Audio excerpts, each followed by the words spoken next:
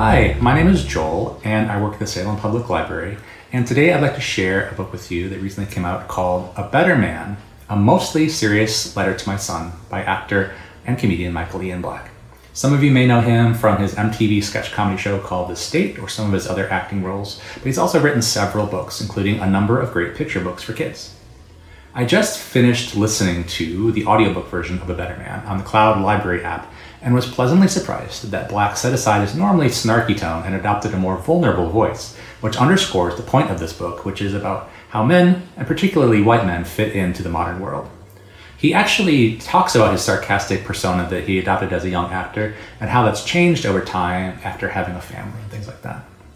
So this book is framed as a letter to the author's son as he gets ready to leave for college, with advice and observations of all of that. But it hits hard right away with a recollection about his son's childhood after hearing about the Sandy Hook school shooting, which took place in the same town where Michael and his wife had just sent their own elementary-aged son off to school.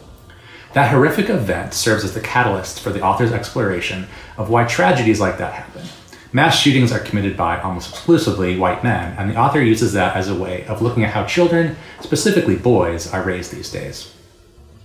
I think Michael Ian Black approaches this pretty weighty topic in a measured way that doesn't get too preachy and has enough humor to keep the heavy parts from feeling too heavy.